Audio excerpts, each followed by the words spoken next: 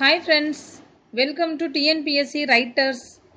இதுவரைக்கும் நம்ம சேனலை சப்ஸ்கிரைப் பண்ணாதவங்க இந்த ரெட் கலர்ல இருக்க சப்ஸ்கிரைப் பட்டனை பிரஸ் பண்ணி சப்ஸ்கிரைப் பண்ணிக்கோங்க. பக்கத்துல இருக்க பெல் ஐகானை கிளிக் பண்ணிட்டீங்கன்னா நான் அடுத்தடுத்து போற நோட்டிபிகேஷன்ஸ் உங்களுக்கு வரும்.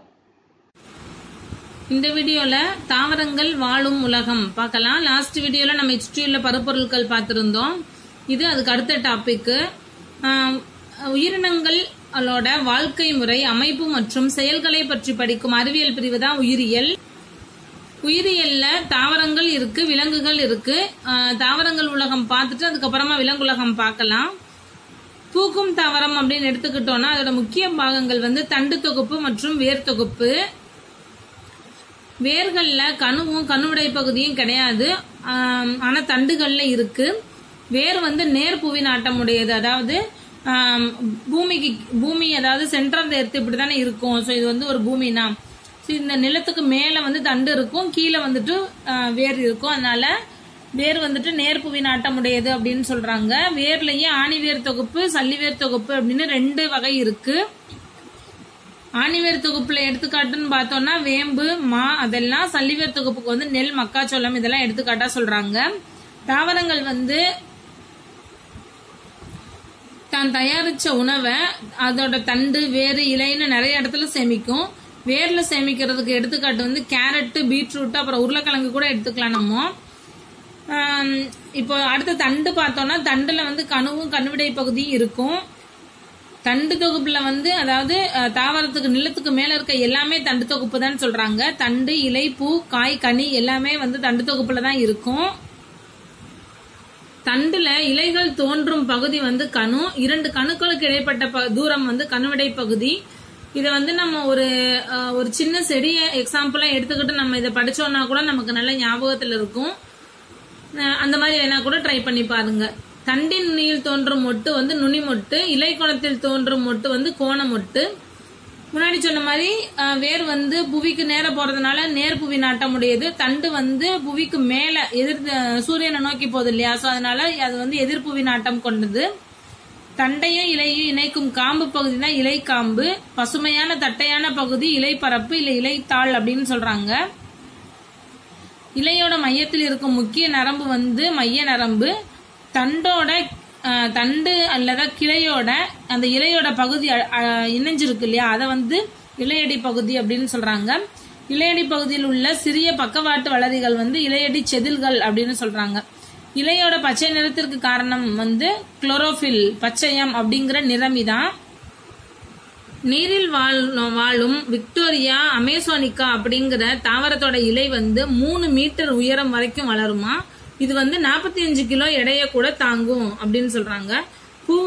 பூவின் அடிப்படையில் இப்ப வேர் அடிப்படையில ஆணிவேர் தொகுப்பு, சல்லிவேர் தொகுப்புன்னு பார்த்த மாதிரி பூவின் அடிப்படையில பூக்கும் தாவரம், பூவா தாவரம் அப்படின்னு சொல்லி பிரிக்கிறாங்க. பூக்கும் தாவரம் அப்படின்னா சூரியகாந்தி, பூவா தாவரம் எடுத்துக்காட்டு ரிக்ஸியா. விதைகள் அமைந்திருக்கும் தன்மையோட அடிப்படையில ஆஞ்சியோஸ்பெர்ம், ஜிம்னோஸ்பெர்ம் அப்படின்னு ரெண்டா பிரிக்கிறாங்க. ஆஞ்சியோஸ்பெர்ம் அப்படின்னா மூடிய விதை தாவரம், எடுத்துக்காட்டு மா. ஜிம்னோஸ்பெர்ம் திறந்த விதை தாவரம், எடுத்துக்காட்டு சைக்கஸ். மாம்பழத்துல உள்ள இருக்க அந்த கொட்டையை எடுத்து நம்ம பார்த்தோம் அப்படின்னா அதோட அந்த மேல இருக்கிற தோல் இருக்கு இல்லையா, அதை பிரிச்சோம் அப்படின்னா உள்ள விதை இருக்கும். சோ அதுதான் மூடிய விதை தாவரம். சைக்கஸ்ல திறந்த வெளியா தான் இருக்கும். நிரந்தரமாகவோ அல்லது அவ்வப்போது நீர் சூழ்ந்தோ காணப்படும் வாழிடம் நீர்வாழிடம். நீர்வாழிடம் நன்னீர் வாழிடம், கடல் நீர் வாழிடம் அப்படின்னு சொல்லிட்டு ரெண்டா பிரிக்கிறாங்க. உலகின் மிக நீளமான நதி நைல் நதி, 6650 கிலோமீட்டர் நீளமுடையது. இந்தியாவின் மிக நீளமான நதி கங்கை, 2525 கிலோமீட்டர் நீளமுடையது. இது ரெண்டுமே நம்ம நிலப்பரப்பும் பெருங்கடல்களும் அப்புறம் ஆசியா கண்டம் பார்த்தோம் இல்லையா, அந்த டாபிக்ல எல்லாம் இருக்கும். இதுக்கு முன்னாடி இருக்கு, நீங்க போய் ரெஃபர் பண்ணி பாத்தீங்கன்னா தெரியும். சோசியல்ல படிச்சோம் நம்ம அதை. அதுக்கப்புறம் பூமியில மொத்த ஒளிச்சேர்க்கையில 40% கடல்வாழ் தாவரங்கள்ல நடைபெறுது. அப்புறமா வேரோட அடிப்படையில, வேர் எப்படி அமைஞ்சிருக்குன்றதோட அடிப்படையில, பூவோட அடிப்படையில, விதையோட அடிப்படையில பிரிச்ச மாதிரி நில வாழிடங்கள் அடிப்படையிலையும் காடுகள், புல்வெளிகள், பாலைவனங்கள், அதாவது காடுகள்ல வாழ்ற தாவரம், புல்வெளிகள்ல இருக்கிறது, பாலைவனங்கள்ல இருக்கிற தாவரங்கள் அப்படின்னு சொல்லி பிரிக்கிறாங்க. உலகில் 28% தான் நில வாழிடங்கள் இருக்கு. 470 ஆண்டுகளுக்கு முன் உருவான நிலவாழ் தாவரங்கள்னு பார்த்தோம்னா மாஸ்கர், லிவர்வோர்ட்ஸ், இது ரெண்டும் 470 ஆண்டுகளுக்கு முன்னாடி உருவான நிலவாழ் தாவரம். மணல் குன்றுகளால் ஆன மிகப்பெரிய இந்திய பாலைவனம் வந்து தார் பாலைவனம். உலக வாழிட நாள் வந்து அக்டோபர் மாதம் முதல் திங்கள். அக்டோபர் மாசத்துல வர ஃபர்ஸ்ட் திங்கக்கிழமை, அது என்ன டேட் வேணாலும் இருக்கலாம், அதுதான் உலக வாழிட நாள். வளரும் பருவநிலையில அதிவேகமாக வளரக்கூடிய தாவரம் வந்து மூங்கில். இலையின் 3 முக்கிய பணிகள் என்ன அப்படின்னா ஒளிச்சேர்க்கை, நீராவி போக்கு, சுவாசம். செம்மரம் வந்து 115 மீட்டர் வரைக்கும் வளரக்கூடியது. சோ முன்னாடி பார்த்தது வந்து நியூ சிலபஸ்ல இருந்த தாவரங்கள் வாழும் உலகம் கீழே இருக்க நோட்ஸ். இது வந்து ஓல்டு சிலபஸ்ல இருக்கிற நோட்ஸ்.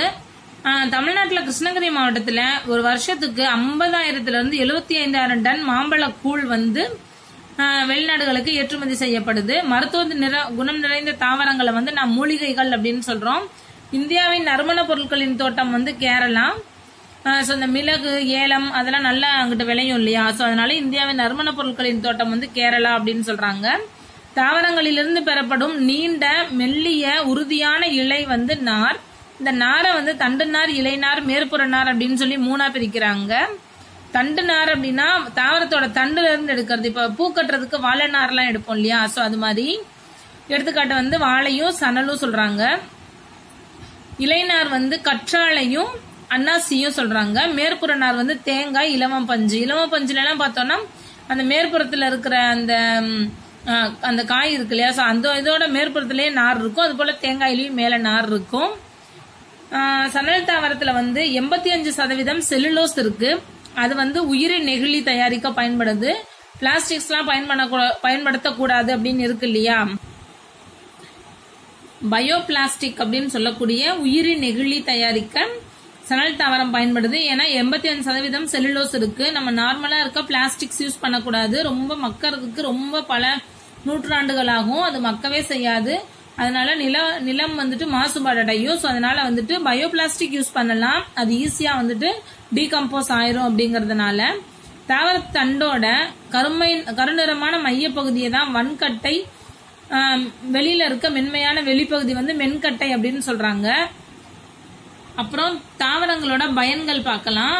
தேக்கு வந்து கட்டுமானத்துக்கும், நம்ம மர சாமான்கள் இப்ப கட்டில், பீரோ அதெல்லாம் செய்யறோம் இல்லையா, அந்த மாதிரி மர சாமான்களுக்கும், வீட்டு வேலையில நில கதவெல்லாம் வைக்கிற மாதிரி, ஜன்னல் கதவெல்லாம் வைக்கிற மாதிரி கட்டுமானங்களுக்கும் பயன்படுது. பலா வந்து நமக்கு பழங்கள் கொடுக்குது, பிளஸ் கட்டுமானத்துக்கும் யூஸ் பண்றாங்க. யூகலிப்டஸ் மரத்துல இருந்து தைலம் எடுக்கிறாங்க, அதுக்கப்புறம் காகிதம் தயாரிக்கிறாங்க. மாமரம் வந்து நமக்கு பழங்கள் வழங்குது, அது போல கட்டுமானத்துக்கும் பயன்படுது. இலவம் வந்து தீக்குச்சி, தீப்பெட்டி, சிறு பொம்மைகள், அதுக்கப்புறம் இலவம் பஞ்சுல இருந்து வர்ற மெத்தை அந்த பஞ்சை வச்சு மெத்தை தலையணையெல்லாம் நம்ம செஞ்சுக்கிறோம்.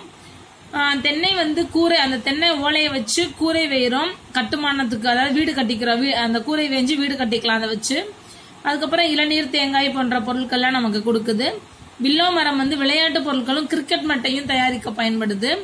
கருவேல மரம் வந்து மாட்டு வண்டியின் பாகங்கள். சந்தன மரம் வந்து கலை பொருட்கள், மரப்பொருட்கள், சந்தன மரத்துல செஞ்ச பொருட்கள், சந்தன மரத்துல கட்டல்லாம் கூட செய்வாங்க. அதுக்கப்புறம் சந்தனம் நமக்கு கொடுக்குது. மல்பெரி மரத்துல இருந்து டென்னிஸ் ஹாக்கி மட்டைகள் தயாரிக்கிறாங்க. பைன் மரத்துல இருந்து படகுகள், ரயில் பெட்டியோட படுக்கைகள் இருக்கு இல்லையா, அதெல்லாம் பைன் மரத்துல இருந்து தயாரிக்கிறாங்க. தென்னாப்பிரிக்கால இருக்க போபாப் மரம் வந்து 77 மீட்டர் சுற்றளவு இருக்கு. அதோட தண்டு பகுதியில 1,20,000 லிட்டர் தண்ணிய வந்து சேமிச்சு வச்சுக்கிறோம். பழமரங்கள்லயே நீண்ட நாள் விளைச்சல் தருவது வந்து நமக்கு ஆரஞ்சு. 400 வருஷம் ஆரஞ்சு மரம் வந்து நமக்கு பழங்கள் வந்து கொடுக்கும். பூக்கும் தாவரங்கள்ல மிகப்பெரிய தாவரம் வந்து ராஃபிலிசியா. அந்த பூ வந்து அந்த பூவோட விட்டம் மட்டும் 1 மீட்டர் இருக்கும் அப்படின்னு சொல்றாங்க. அவ்வளவுதான். பழைய சிலபஸ், புது சிலபஸ் 2ல இருக்க தாவரங்கள் வாழும் உலகம்ல இருக்க நோட்ஸ் நம்ம பார்த்துட்டோம். அதுக்கப்புறம் இன்னொரு டாபிக்ல நான் உங்களை சந்திக்கிறேன். அது வரைக்கும் நன்றி.